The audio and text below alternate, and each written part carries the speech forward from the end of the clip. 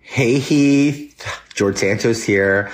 I'm so proud of you for coming out as a furry, and I just wanted to tell you that your friends and family all accept you, and they're all excited about your persona, which is awesome to be a beaverpuss, a beaver and a platypus. So let me tell you, they all love you, beaverpuss. Don't you ever get your head down, and don't you ever let anybody tell you what you can and can't be. I'm so proud that the corporate folks at Arby's gave you the go ahead to go to work in your persona. So if you could just, live it up and be as perfect as you want, just keep doing you, and yiff. Bye. Hello, and welcome back to A Bit Fruity, the show where we try to tell the truth, but not the whole truth. It was always going to end this way. It was always going to end with a podcast episode. And we're here. We've arrived. We're at the Santos-ode. Welcome, everyone. Sit down, strap in, grab a beverage. I'm excited to experience America together. I'm Matt Bernstein, and I am joined today by, it has long been a dream of mine to call anyone a friend of the show. And now, 10 episodes in, I am joined by a friend of the show. Kat Tenbarge is here. You might remember her from our second episode, which was about Amber Heard. I'll let you introduce yourself. Well, first of all, it's such an honor to be the inaugural friend of the show. I'm a journalist. I currently work for NBC News, and I write about technology, culture, and influencers. Of which George Santos is one, you would argue. In a way, he's all three. Yeah. So, all right, we're going to have an analysis of George Santos, but I want to explain why we're here today, why we're doing this today. So last night I was at a bar and this guy came up to me and he was so nice. Shout out if he's listening. But he was like, I love your podcast. And I was like, oh my gosh, thank you so much. I'm actually recording tomorrow I'm doing the George Santos-ode. And he was like, I'm sure you're going to have a different take than everyone, which was a really great compliment. But I want to be clear that I am not above drama for drama's sake. I have loved following this as much as the next person, not at all times as an esteemed cultural analyst, but because he's a mess and I love to indulge in mess. It's my job as a homosexual. It's my right. But, we're here today because we love mess, and also because I have some theses I would like to conjecture. Mm-hmm. You do too. Yes. Mine are about the American dream. Yours are about influencers, which some could argue, I've argued, epitomize the American dream. Yeah.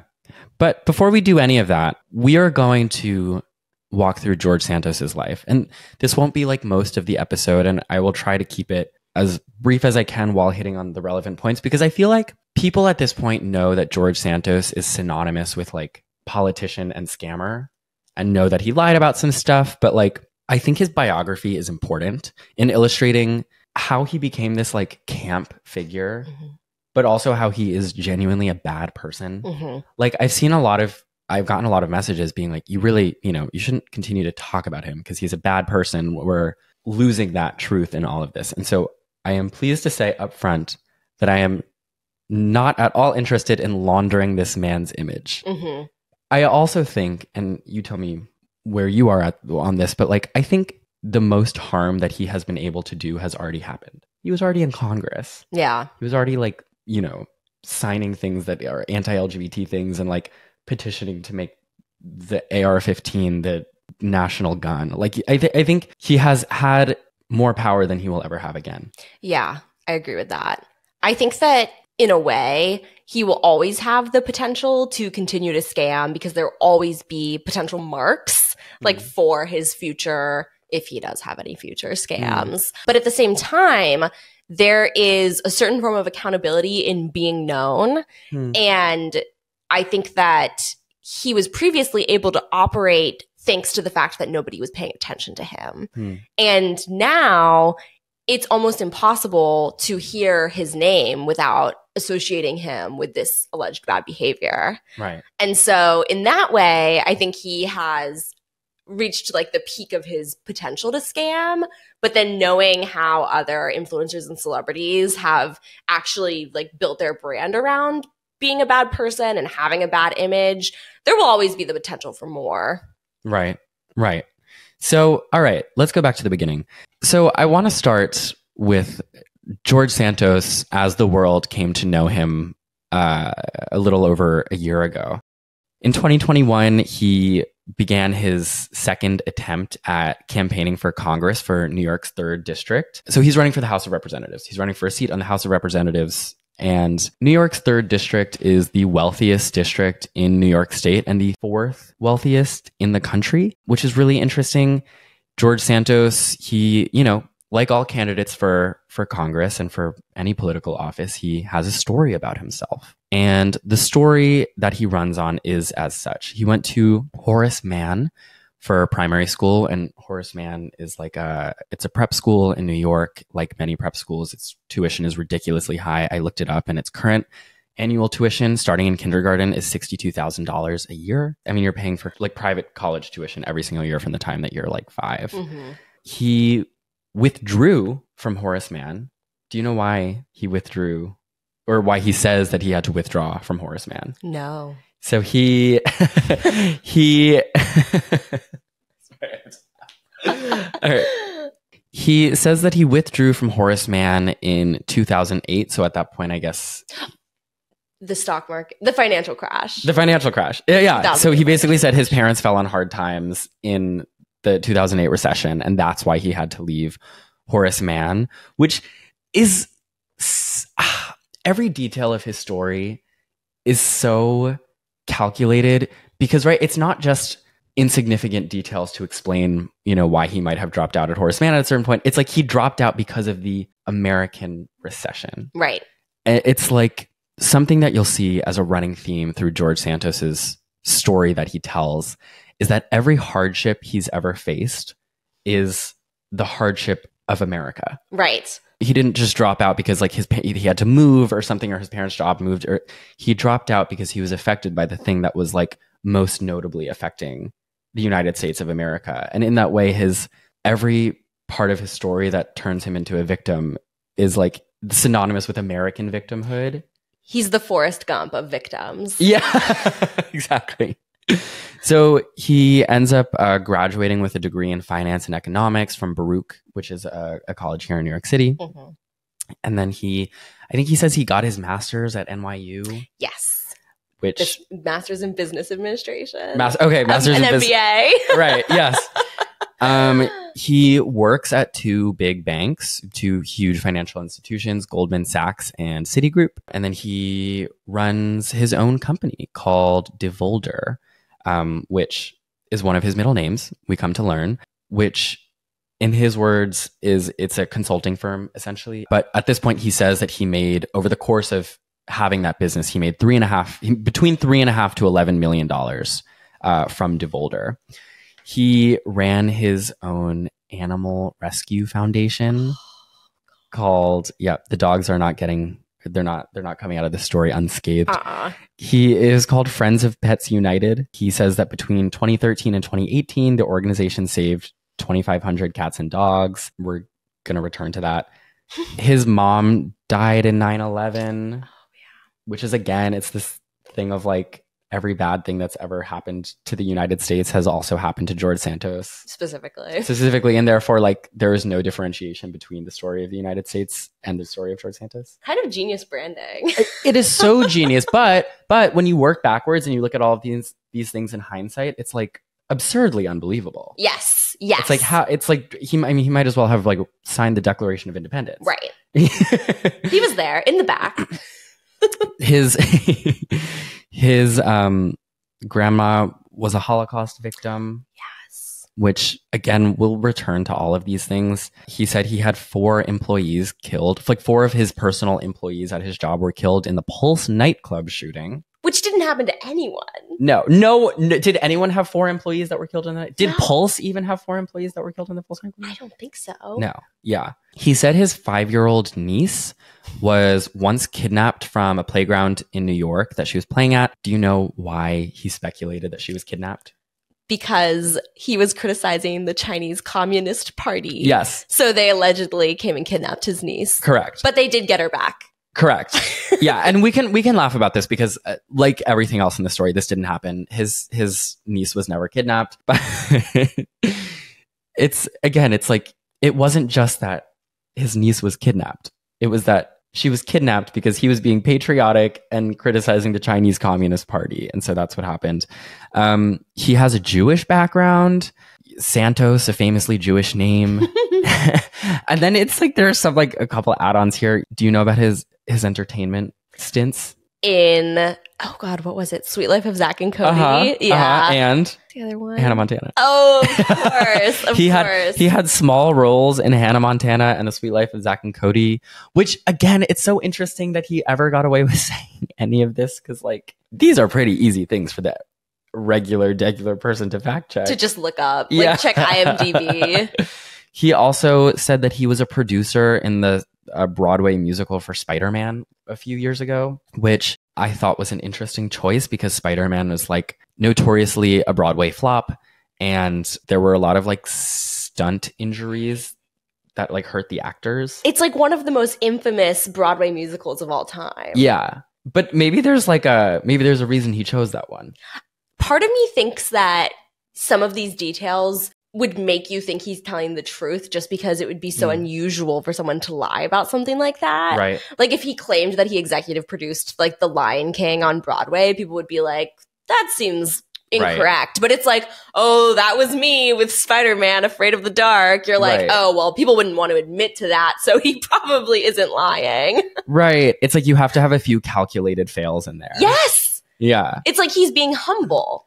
But even in the failure and even in being humble, it's still like, I humbly failed at producing a Broadway show. Right. Which takes a certain amount of power and money, even if the show doesn't end up panning out. Yes. It's almost like he's trying to appeal to rich people by being like, just like you, I have my rich successes and my rich failure. Right. Like, right.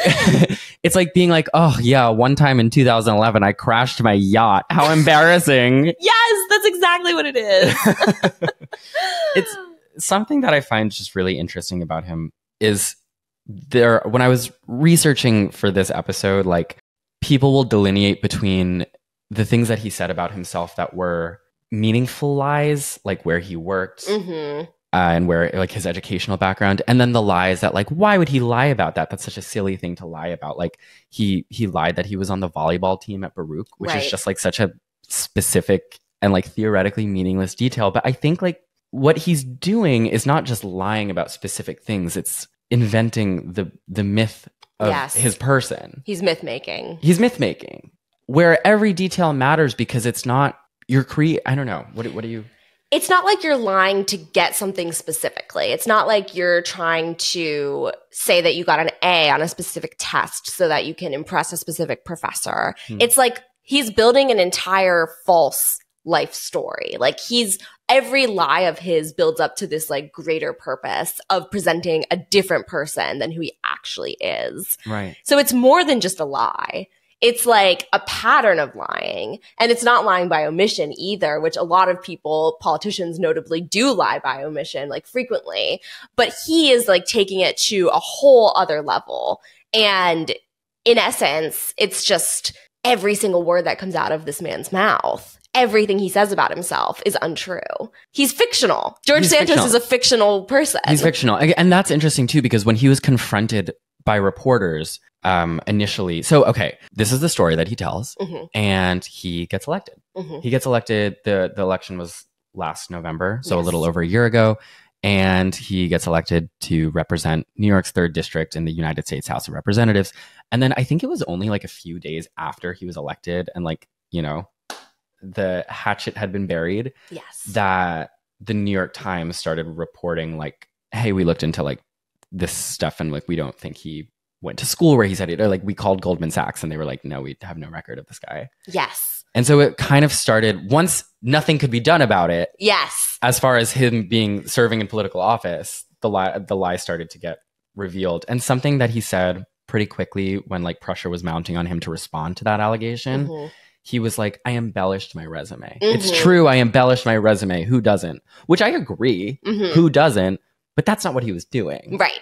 He invented someone. And it's also such an interesting, like, it points to a lot of local failures, like a lot of accountability processes that we just assume are there are not, because the fact that he was able to win this race, which is not an insignificant local office, like he ran for the U.S. House of Representatives, a federal position that doesn't just give him the ability to make decisions for his jurisdiction, but also for the entire country. Right. It makes him one of like the 500 most politically powerful people in the country. Yes. And it's so fascinating that it took the election actually happening for a national news outlet to even pay attention to this guy at all.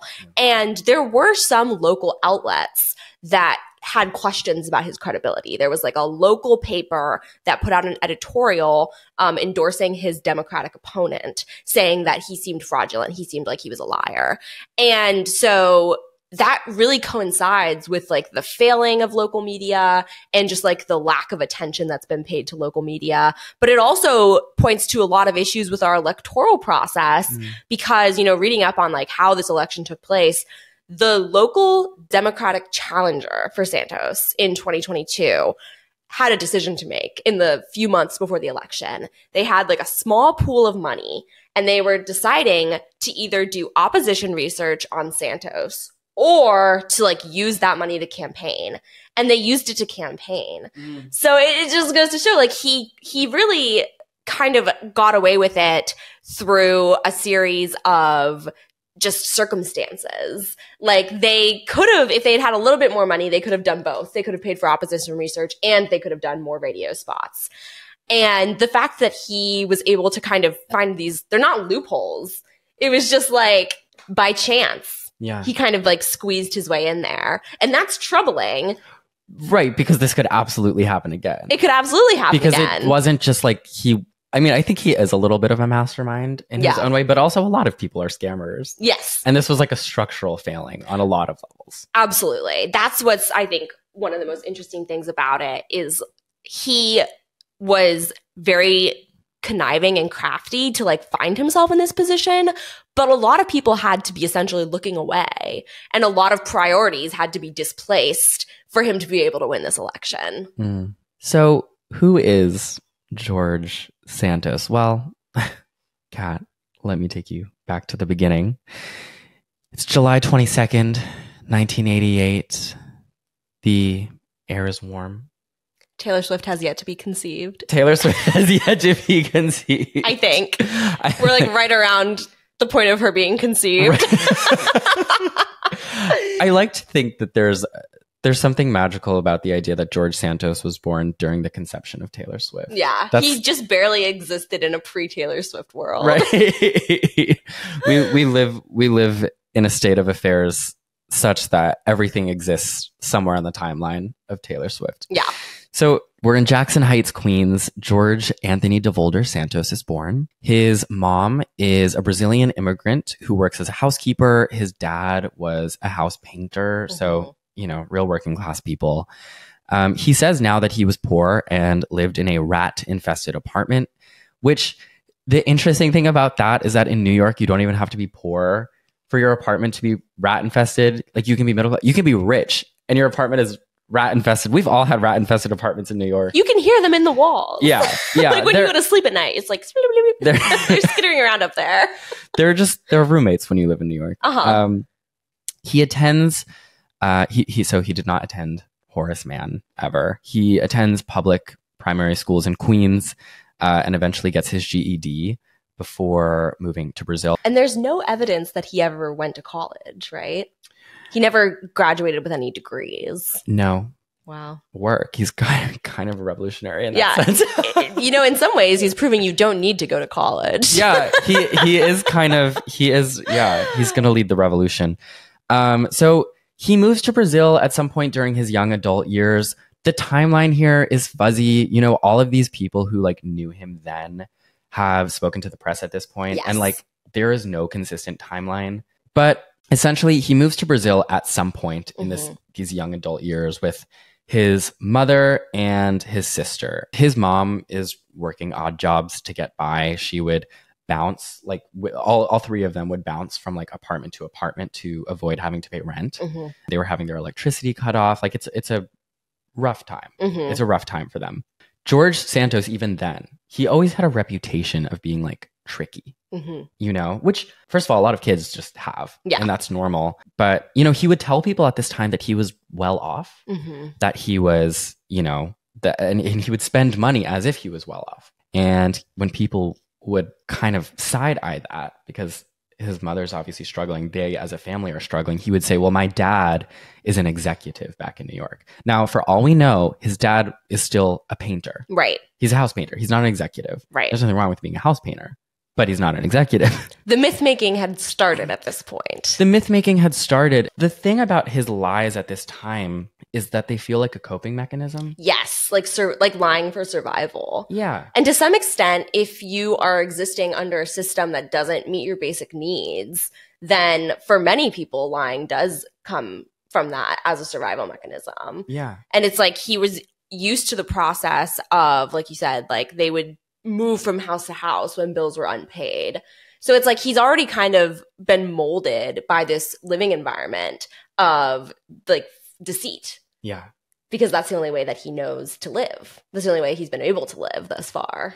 And like George Santos, like I think right now, which we'll get to, but like I think this is the first time he's ever been wealthy. Yes. I think even through his election and his tenure in Congress, I don't think he's ever really had tons of disposable income. Right. And it's like you see through the various financial investigations, like what they found and sort of the evidence is that he was constantly portraying this life of wealth. But in reality, he would call like a staffer and say like, I have no money in the bank. Like they would, some of the fraud that, you know, the alleged fraud that emerged from his campaign existed because he would say like, I'm bankrolling my own campaign, like hundreds of thousands of dollars, but then that money wouldn't actually exist. Right. So fraudulent loans and checks and things would stem from that. Right. And like, look, ultimately he turned into a dangerous individual. But I think if we just go back to this time where his lies were basically only for himself, the people who knew him at the time, who have since spoken publicly about knowing him at the time, have said like, we always knew that he was kind of full of shit. Yeah. Like, he doesn't have the money that he's saying he does. Right. But maybe it's charming that he does these little lies, or maybe we just we're letting him be a little delulu. Yeah. We're letting him be a little delulu. And if that helps him get by, then whatever. And like, I feel like we've all known people like that. Exactly. Sometimes you have a roommate who claims to know a lot of famous people. And at first you're like, well, I have no reason to not believe you. But over time, you're like, okay, if you really knew all these famous people, then why do you live in a 6-bedroom apartment? Yes, then why are we roommates? If you have all of this going on, then why are we roommates? Yes. But it's like, at some point you realize like, oh, okay, that's the story that you're telling yourself about yourself to cope with the fact that that is not the life that you have, that's not the life any of us have. Yes. And I don't think that's a great quality in anyone, but it's like a way of coping with the fact that like reality is not that good. It's a very American personality trait, I think. How so? In that I think a lot of people who have succeeded under American capitalism and this idea of American exceptionalism do so by inflating their own characteristics, their own history. And for a lot of people, this turns out to be very successful. Like a lot of successful corporations come from this place of like, we're going to sell an illusion to people. Yeah. And a lot of times illusions in America are very successful. Fake it till you make it. Like fake it till you make it. Yeah. And this idea of like entrepreneurship and just presenting yourself. I mean, that's to really break capitalism down. A lot of it is if you're succeeding, you're kind of pretending that you're better than everybody else. And in order to build this sense of like, I deserve more wealth than you and you should work for me and like, I should get 98% of the profits, that has to come from a place of inflating one's own ego. That has to come from like an inflated sense of self-importance. I mean, you have people who started out remarkably wealthy and And we'll even obscure that fact because the idea of having worked to attain something is even more powerful than just having attained it. Yes. And it's like, I think about like Donald Trump and like, I don't know, Kylie Jenner, like the kind of myth making that they do around the very real money that they have now, but that they on some level always had. Yes. But it's not just compelling that they're rich. It's compelling that the idea that they started from the bottom. Yes. The whole Kylie Jenner fake billionaire story is so fascinating because it's like... Do you want to explain that? Yes. Very briefly. We're not going to derail too much because we're still in Brazil. We're still at the beginning of George's biography. But Kylie Jenner, the Forbes cover where they said she was the self-made billionaire is so fascinating because the youngest self-made billionaire. She wasn't self-made and she wasn't a billionaire. And it's just so interesting that you have somebody who has been really successful, is one of the most followed people on social media, is a huge A-list celebrity, but that's still not enough. Right. They need to both posit themselves as a victim and a winner simultaneously. That's where you get the self-made part from, because that's obviously not true. And that's what everyone criticized at the time of the cover was like, well, obviously she's not self-made. But that wasn't it. That wasn't the only part of that. That was a lie. Right. Forbes years later came out and said she also wasn't a billionaire. Right. She wasn't self-made or a billionaire. Right. And so if this is like what we have being reported by an accredited journalistic institution like Forbes, what does that leave the rest of us? Well, George Santos is what it leaves the rest of us. Exactly. Shall we continue on? So, okay, we're still in Brazil. In the mid-2000s in Brazil, he starts, and this is a story that you, the listener, may recognize. He starts dressing and performing in drag. Yes. As Kitara Ravache, that's his drag name. And at this point, he's like getting involved in the local LGBTQ community where he lives. He's like handing out pamphlets, going to events and stuff. And like he's performing in drag, but not as a way to make a living. He's kind of just in and of the drag community there. Like, you know, he'll just dress in drag to go to festivals and things like that, which is funny because ultimately, when he's in office, he gets exposed for all these lies, but the thing that really sets a lot of Republicans off is that these photos come out of him in drag. Yes. Which, given the culture war that we're living through right now about drag queens and gay people, this is the thing that people are like, oh, now he has to answer for it. Yes. And what's interesting is he is swarmed by journalists outside of his office in DC. And he famously says, hold on, I have the quote written down. They ask him about it and he says, "No, I was not a drag queen in Brazil. I was young and I had fun at a festival." And I love that. I love that. Like, I've used that as an excuse for things many times since. I'm like, no, I wasn't caught robbing a bank, guys. I was young and I had fun at a festival. Couldn't we all say the same? We've all had fun at a festival. That was his version of the meme that's like, so women can't have hobbies? Right, exactly, exactly. God forbid a man is young and has fun at a festival. God forbid. I don't know. I love this part of George Santos's life. I find it like he's in his early 20s, late teens, early 20s. He's like exploring drag for the first time in a way that I think a lot of like young queer people and young queer men can identify with. Like exploring that, not only that part of your identity and yourself, but of your community, finding community with other queer people around you. Like, I don't know. I'm like, what if he had stayed here? What if he like stayed a member of this like queer community that he was in and like got a normal job and like continued participating in drag as a lot of these people do well into their middle age. Right. I don't know. That's nice. I wish it could have stayed here. Yeah. But then we wouldn't be doing this podcast episode. So unfortunately, things did not stay there. And I need to put an episode out every Tuesday. So thank God. I'm kidding. I'm kidding. You can't make jokes anymore without the woke mob canceling it. But even then, he's lying about things that feel insignificant, but he's just, again, he's always lived in his own reality. And so he'd like beef with other drag queens, which is just something drag queens do. So that's fine. But he would beef with other drag queens. He would say like, oh, I performed at this club. And then the other drag queens, the other local queens would be like, no, like you definitely didn't. Like you didn't perform at that club. I know who performs at that club and it wasn't you. And so even in his drag queen career, he's myth making. Yes.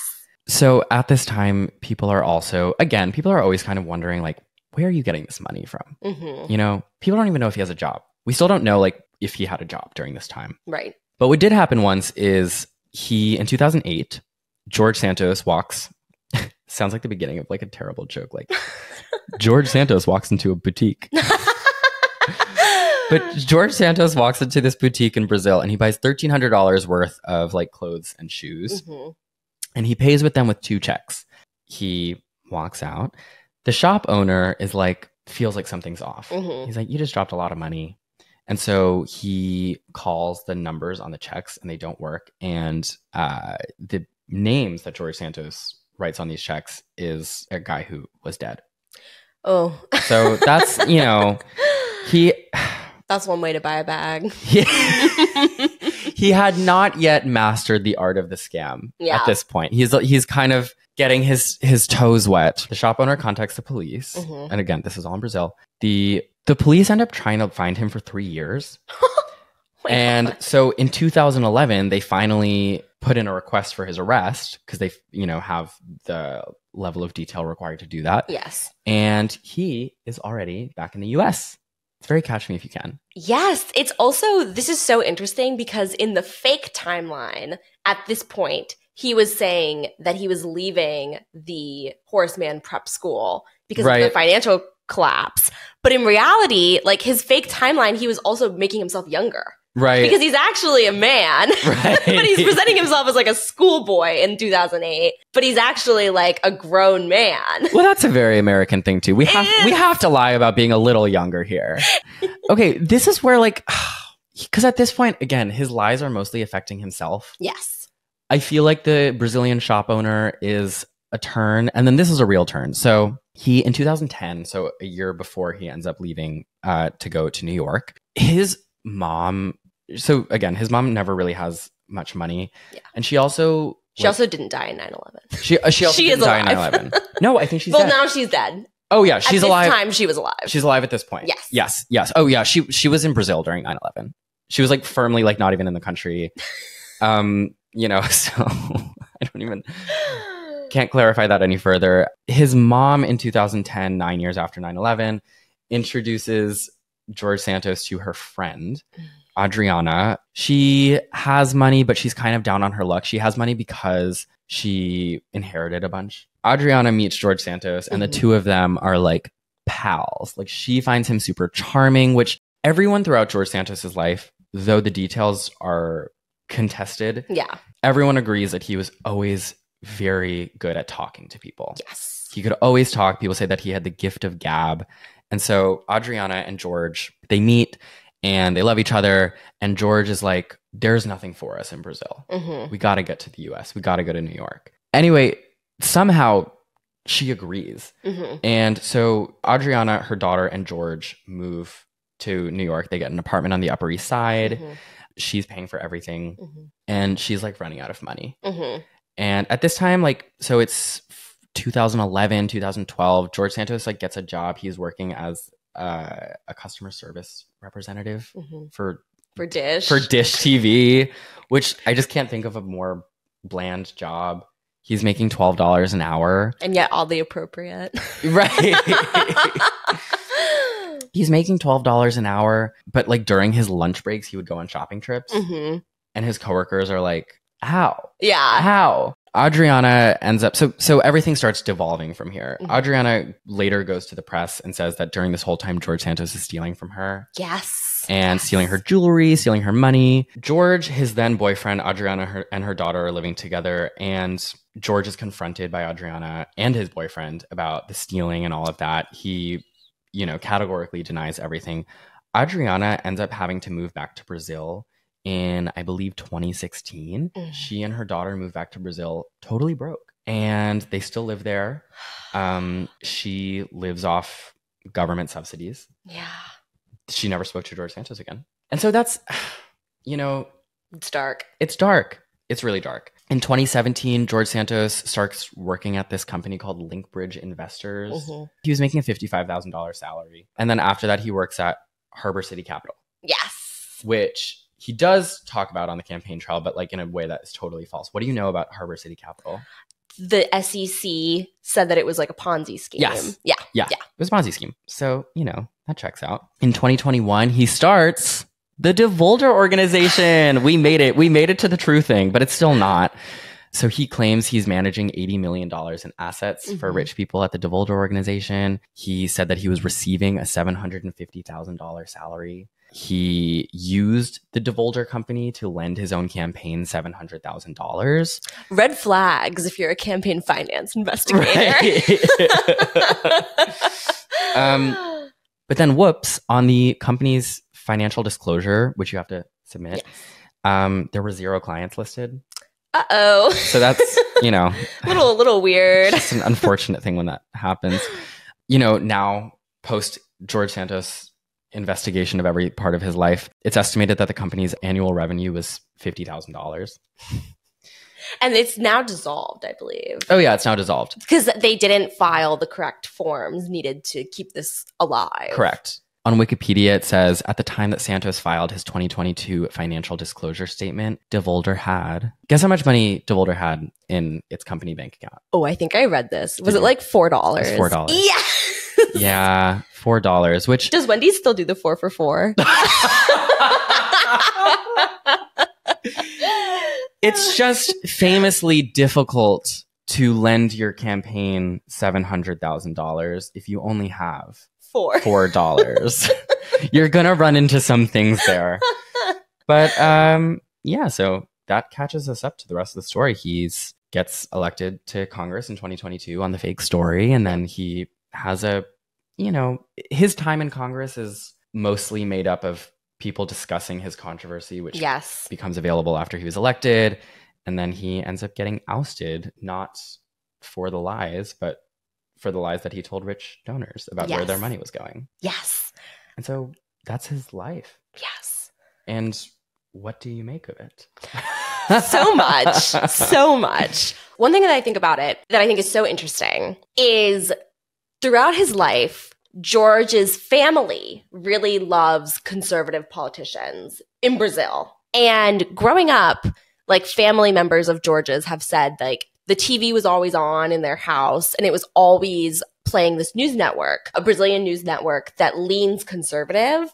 And at one point, he would even have claimed to work there as a journalist, which was never true. But like that was one of the small lies that he told people when he lived in Brazil, was that he had worked for this network at one point.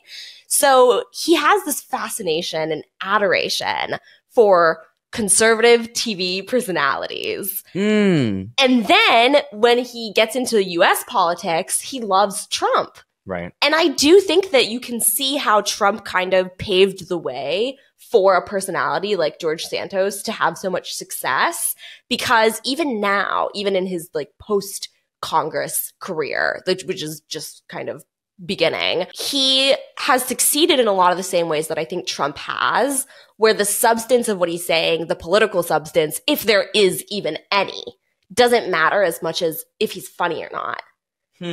And I think, like, I can see why people would get sucked into the George Santos lifestyle, and I can see why you would be his friend, and I can even see why people give him money, because he's so funny. Yeah. And a lot of times, I think for better or for worse, in some cases worse, if you can really tell a joke, if you can really make someone laugh, if you can turn whatever you're doing into something that's comedic, then people will find value in that. And they might even support you, even if they disagree with the substance of what you're saying. And this is something that Trump is so good at. Like, Trump can make even his strongest, like, staunchest political opponents, I think he can make them laugh. I mean, something that I think about a lot when I think about the trajectory of like his tenure in Congress was that he wasn't removed for the lies that he told about his biography. Right. And look, I'm not like politically knowledgeable to the extent that I would know if that's possible or not. But we do know that he was eventually removed because of the campaign finance lies. Yes. Which were specific lies. Yes. That affected specific people and the feelings and egos of specific people. Yes. It's so interesting. I think that George Santos seemingly did not become a politician because he had any substantive goals for policy in mind. Why do you think he became a politician? Such a good question. I think that he was enamored with the way that he saw politics on TV and on social media. I kind of think that he became a politician for attention. It was a way for him to get stature. It was a way for people to say his name, to know who he was.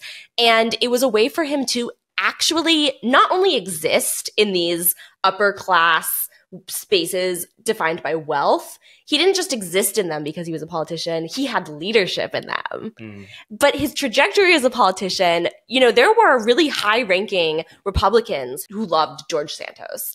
Elise Stefanik is one of them. She not only helped him get elected, but then in Congress, she would defend him. And the Republican Party in Congress used him for votes.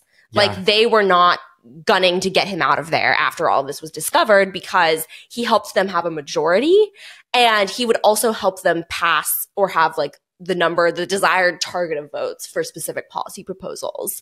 As a Republican in this district, he was useful to them. He was a vote. He was a vote. Right. But substantially, he did not bring anything to the table. Right. Right. That's what I mean. Like his whole kind of political career was just marked by his celebrity. It was. And you mentioned it earlier, but like when you look at policies that he supported or things that he introduced, they weren't things that they wouldn't even have had like consequential effects. Like one of the things that he co-sponsored, I believe, or co-introduced was making the AR-15 style rifle the national gun of America, which it means nothing. It means nothing. It's so symbolic. Yeah. Totally symbolic. Yeah. So it's like he existed there as like some sort of culture warrior. Yeah. More than he was actually a politician. I was on Capitol Hill. I almost made a joke. On January 6th. No.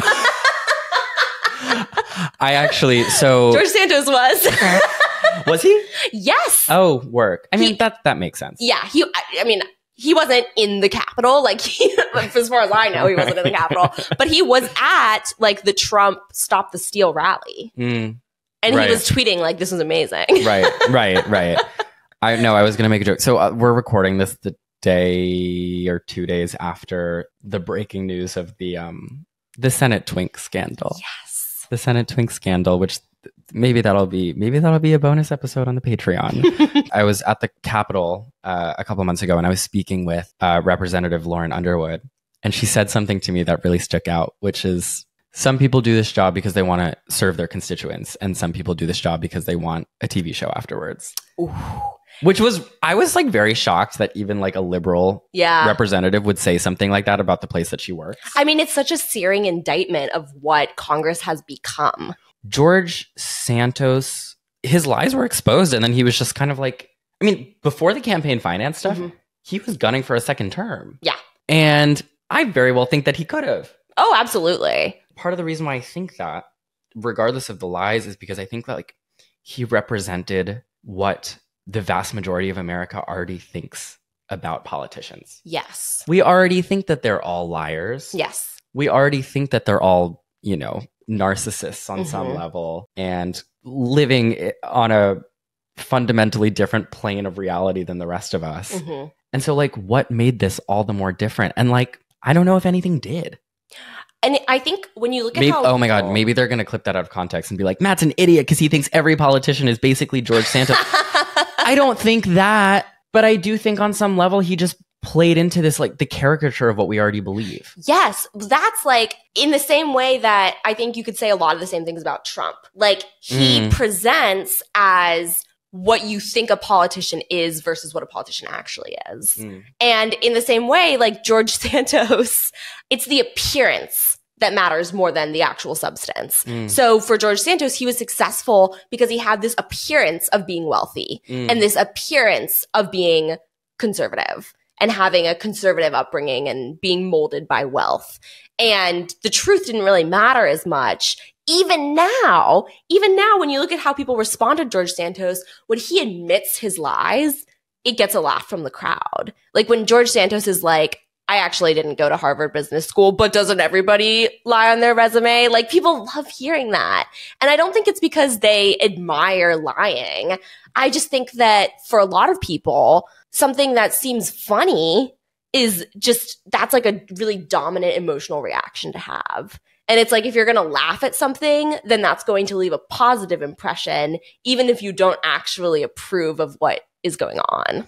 Well, so what do you make then of his fame now? Because he's more famous than he ever has been. Yes. He's making more money than he ever has been. Yes. And he's charging, initially, I think he was charging under $100 per video. That is now up to $500. Mm-hmm. And Vanity Fair reported last week that he was making $80,000 a day. Mm-hmm. It was reported that in one day, or maybe not in a day, but in like, let's say 148-hour period on Cameo, which is roughly 2 days, he made more in like the first 48 hours than he made in the entire year of being a congressman in office. Right. And that $80,000 a day is his own self-reporting. Yes. Like he said, but they got the receipts. The Cameo receipts were provided. So it was actually fact-checked that he was making that much money. What's interesting is I read that and I was like, I have no reason to believe George Santos ever again in my life of anything he says. And I fully believe that he was making $80,000 a day. Mm-hmm. And just so my slate can be clean on this issue, if you are listening to this right now, do not buy a Cameo from George Santos. This is not a good person. This is not a person I'm interested in giving money or lending legitimacy to his schemes to get money. Regardless of what I say or think, there are a lot of people giving him money right now because it's camp. It is. And it really goes back to the fact that he was able to trick so many people into giving him money in the first place. Like going all the way back to his mother's friend who had inherited this money from her parents dying. He convinced her to give him a lot of money. And he's convincing, I mean, when you go on Cameo, you can see like the people who are on Cameo, which it's a fascinating platform, like looking at the types of people who are on it and how they make money. But so when you go to their profile, you can usually see a few examples. Like they will post a few examples of the videos they've made publicly so that you can see what you're getting. And some of the videos that George Santos posted publicly, he's addressing the people who bought them. So you hear a little bit about these people who are buying these cameos from him. And at least one of them was an actual NYU MBA student, because in the Cameo, he's like laughing about how, like, he's like, you know, the place where I pretended to go to college. Right. He's like, I'm making a cameo for the person I was pretending to be. Yes. But it's like, you think to yourself, like, why would this, and like, why is this NYU student sending him hundreds of dollars? But it's the same exact reason why donors gave him money for his Republican race. And it's the same reason why roommates and friends were giving him money.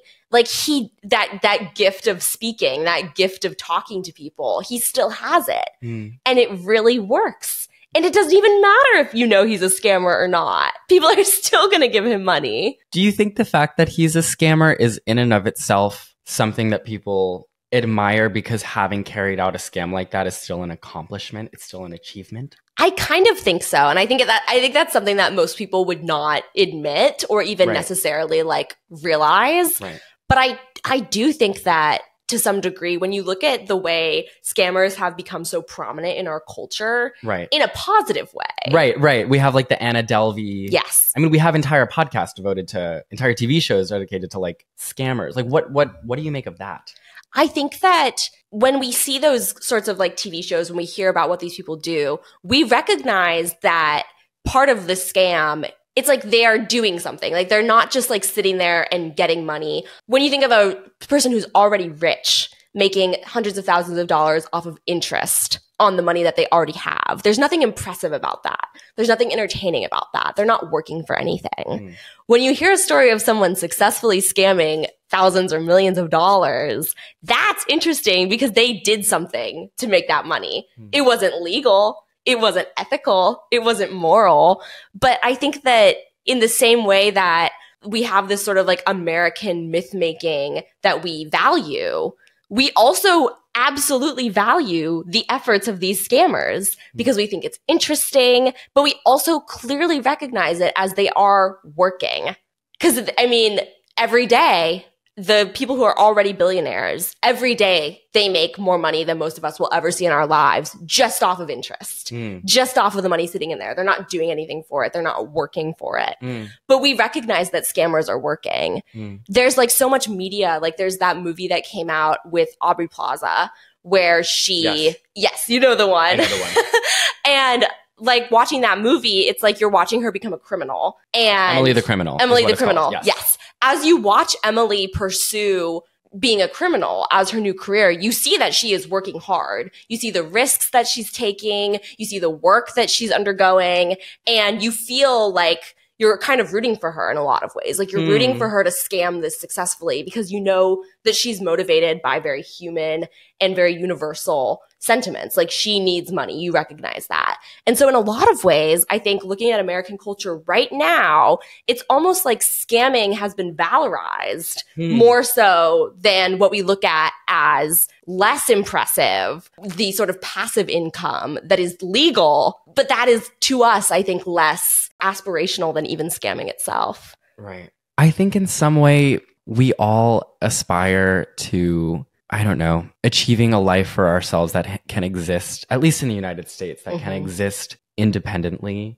of like the soul crushing structure of capitalism. Yes. That keeps us chained, and watching people kind of leap forward and try, even if, you know, I have no interest in propping, you know, these specific people up. You know, people like George Santos who have hurt people in the process. Yes. Who have hurt a lot of people.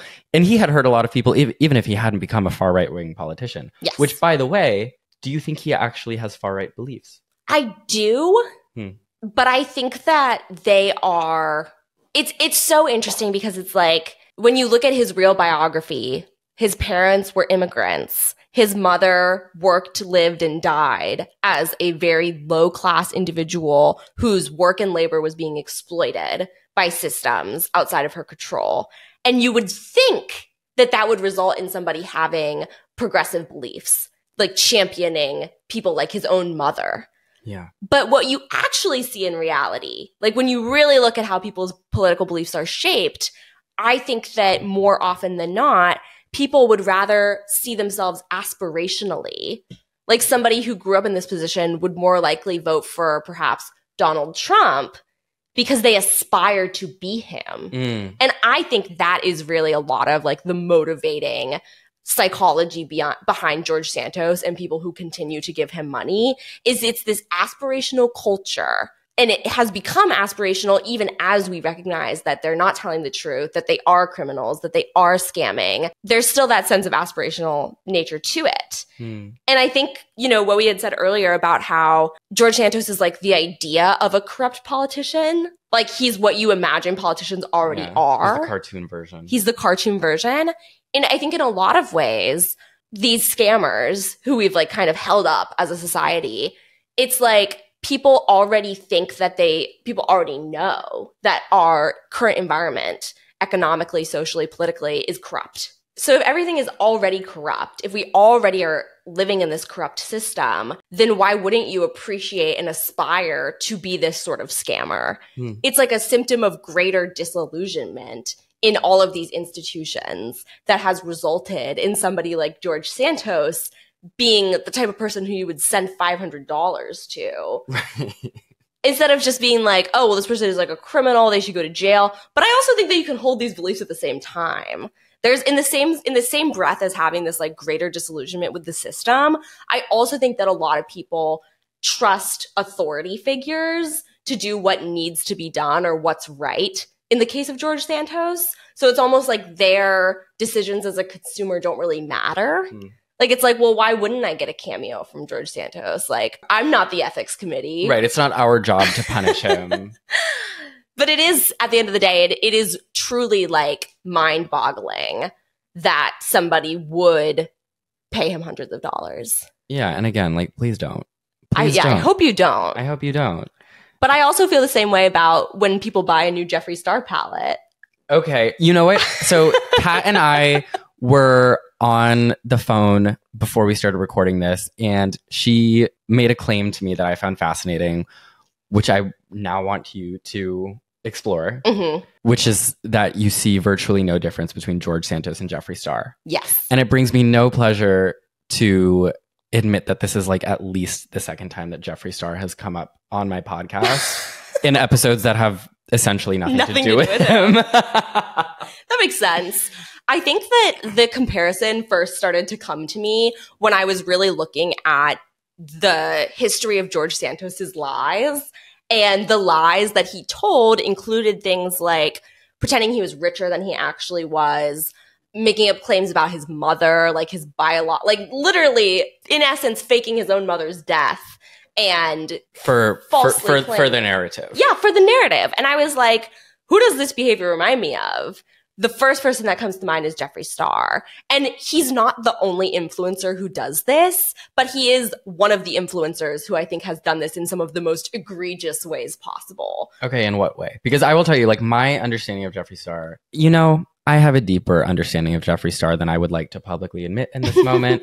But Jeffree Star is a beauty guru. Yes. Who like moved from LA to Wisconsin, and he loves to like show off his wealth in really extravagant ways. Yes. He used to be like a MySpace musician, yes. kind of, and now is like fabulously wealthy, yes. selling makeup. Yeah, at one point in MySpace's history, I think he was like the most friended person. Okay. Which would be equivalent to like the most followed person on TikTok today. And as social media networks have risen and fallen and MySpace is dead and TikTok is new, Jeffree Star has always managed to maintain influencer status, which is no small feat. He's one of the few people, I think, maybe one of the only people who was both MySpace famous and TikTok famous. Right. Yeah. Like, it's kind of staggering. And one way that he has done this is through constant myth making, most of which is not true. So like, for example, with the George Santos, my mom died in 9/11 claims, it made me think of how for years online, Jeffree Star would like show pictures of his aunt and claim that it was his mother. And then in like 2018, maybe, roughly, he admitted that that was not his mom and that he was actually like ashamed of his family. And so he just lied to everyone and pretended that his aunt was his mom for years. And people, I think, just kind of were like, okay, and moved on. You look at his whole life laid out, you're like, that was a weird thing to do.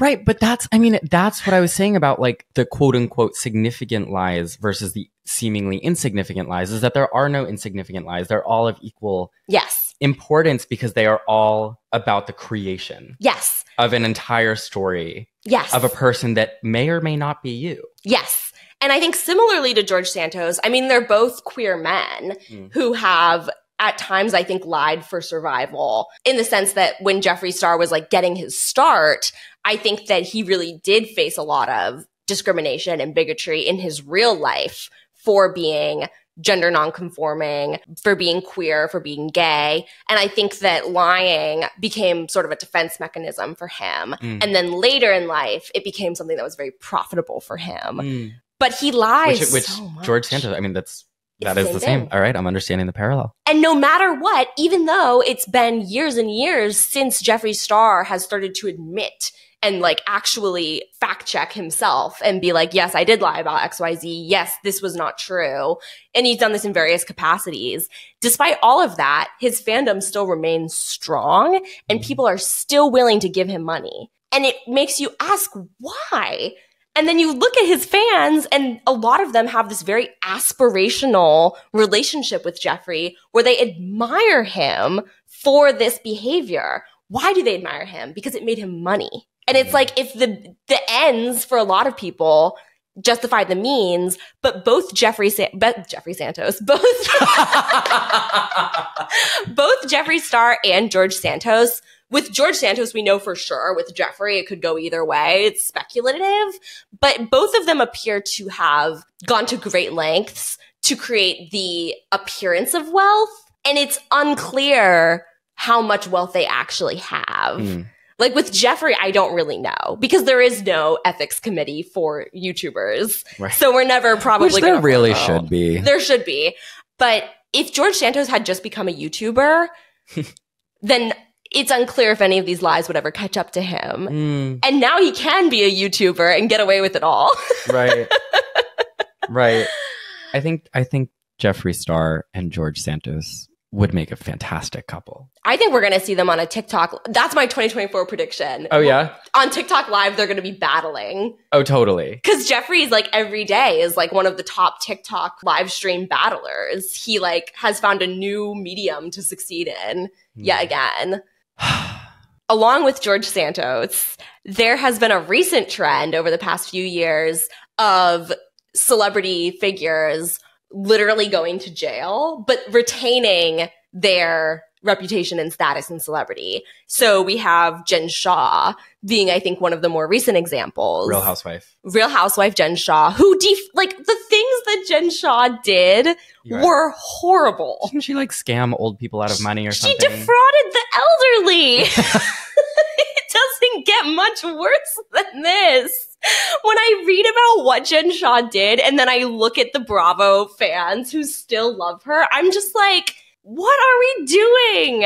But at the same time, I understand the camp value in all the Real Housewives. But because ultimately, like, someone's makeup is good. But this is my question, right? It's like, there are a lot of people online. Even with me making this episode, there are people who will message me saying that I'm like, laundering his image or making light of the actual truly very bad things that he did. And like all of these people we're talking about, like Jeffree Star in his own way, Jen Shaw, Anna Delvey, George Santos, like they have all done bad things. They've all hurt people. And then they become these kind of, not Jeffree Star. Jeffree Star will never be a camp icon. But the rest of them, like there's this camp element where they become icons, right? People dress as Anna Delvey for Halloween. Like, is that a bad thing? Is it an indictment of like us as consumers of these stories? Can people do whatever they want as long as they are funny enough to get away with it? Right. That's one of the big questions. And I think that it's something that you have to look at like it's up to us as consumers and people who a lot of times are making these people money. Like, we don't like to think of it. I think a lot of times, especially with internet culture, people don't like to think of themselves as the ones who deserve to be held accountable. But as like a viewer, as a listener, as somebody who is putting on the Anna Delvey costume, as someone who is paying for the cameo, it's like you are the building blocks of this person's success. So it is sort of like an introspective, like turn it in on yourself question. It's also a question of institutional systemic failure, because in theory, it's not anyone's fault that George Santos became a congressperson. It's the United States government's fault for enabling this person to become a U.S. congressperson. Right, for desecrating what it means to be a politician to the point where he can. And he wasn't the first. Like, I think Trump, in a lot of ways, set the stage for George Santos, and more to come. Is there a moral responsibility on us to forcibly fade George Santos into obscurity? Or are we allowed to erect a statue of him? Because that was what I was going to do after we stopped. I think one thing that gets lost a lot is sort of the distinction between like talking about someone or criticizing someone and then like platforming someone or supporting them. And it's hard because through social media, they become one and the same. Like, even if you go to a YouTube video and leave a comment expressing your displeasure with what's being said, in a lot of ways, that's a useful metric for the YouTuber. Right. Because you're still watching, you're still commenting. Like, a click is a click, a view is a view. It doesn't matter if it was positive or negative. And so in that kind of environment, it's easier to sort of shirk the responsibility and just be like, well, if I don't pay for a George Santos cameo, someone else is going to. I think there's an element of personal responsibility, but I also think that in almost every case, personal responsibility is used to eclipse broader systemic failures. And I think that the George Santos story includes a lot of that as well. Because ultimately, if you get scammed, for most people, there is no recourse. For most people, there is no recourse for being scammed. And so that's like kind of one of the bigger questions is like, well, how did he get away with all of this? George Santos was the 6th serving representative to ever be removed, right? He was the 6th to ever be removed in the middle of his term. Forcibly removed. From the House of Representatives. And yet, when he was removed, it's again, he has the myth of himself. He has the ongoing kind of like villain story of himself as the main character, which I think he is. Yeah. And there are these pictures of him walking down the Capitol steps in this like big overcoat he's not wearing, but it's draped just around his shoulders. And he, one of the reporters, as George Santos was walking out, was like, what message do you send to the rest of your, or not your constituents, your colleagues, your fellow congresspeople? And he was like, to hell with them. And, he aspired to political office. I don't even know if that's what he was aspiring to, or maybe political office was just a symbol for him. Was a symbol for him and a step to what he continues to aspire to through Cameo and all of these other sorts of celebrity image building things. But he got kicked out of Congress. Historically, he got kicked out of Congress. And still, do you think he got what he wanted? Yes. I do think he got what he wanted. Which was? To be known. I think that going back to the very beginning, like something we said at the very, very beginning of this podcast, was a lot of children lie. Yeah. And it's like, well, why do children lie? A lot of times, to put on my child psychologist cap, which I don't actually have qualifications for, children a lot of times lie for attention because as a child, you do not have autonomy. As a child, you are generally only able to do things within the realm of what your parents or guardians allow you to do. And so a lot of times children lie just to get attention, not because they're bad people or they want to hurt you, but they have a very human need for attention.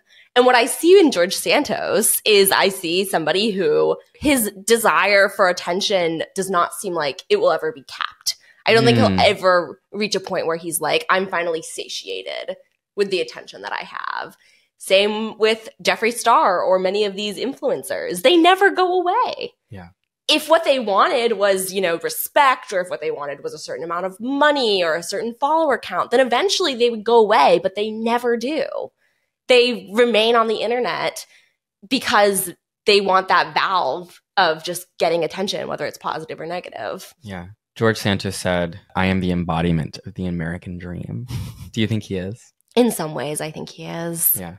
I think he totally is. Yeah. And I think George Santos is as truthful or as much of a lie as the American dream allows. Absolutely. Because when you boil down what the general consensus of what the American dream is, when you boil that down, it's the idea that if you work hard, then you can be successful. But I think we all know we know that that's not true. We know that that's not true. We know that the people who work the hardest are often never recognized for their work. You could even say that about George Santos' mother.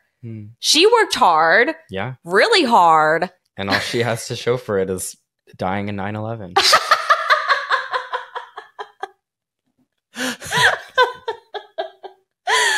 Oh, God. That's the end. I think that's the end. I'm sorry. Kat, thank you so much for being here today. My first friend of the show, friend in real life and friend of the show. Aww. Where can people support your work? Where can people find you? You can find me. I'm still on Twitter. I refuse to call it X. I'm still on Twitter, but it is a dying platform. So you can also find me on Instagram, TikTok, and then I'm also on Threads and Blue Sky. And you report on NBC News. In my job. Well, okay. And I report for NBC News. Kat, thank you so much for being here. Thank you, the listener, for making it this far. I hope that you... I usually say I hope that you learn something. I don't even know what there is to take away. I hope you had a good time. I hope you had a good time. We can't always be morally righteous educators on this podcast. I just hope you had a good fucking time. And if you like the show and you want to support it, you can, give us a rating or share it with your friend, or just don't do any of the above. I'm glad that you were here, and keep telling the truth, or don't. See which one gets you further. Until next time, stay fruity.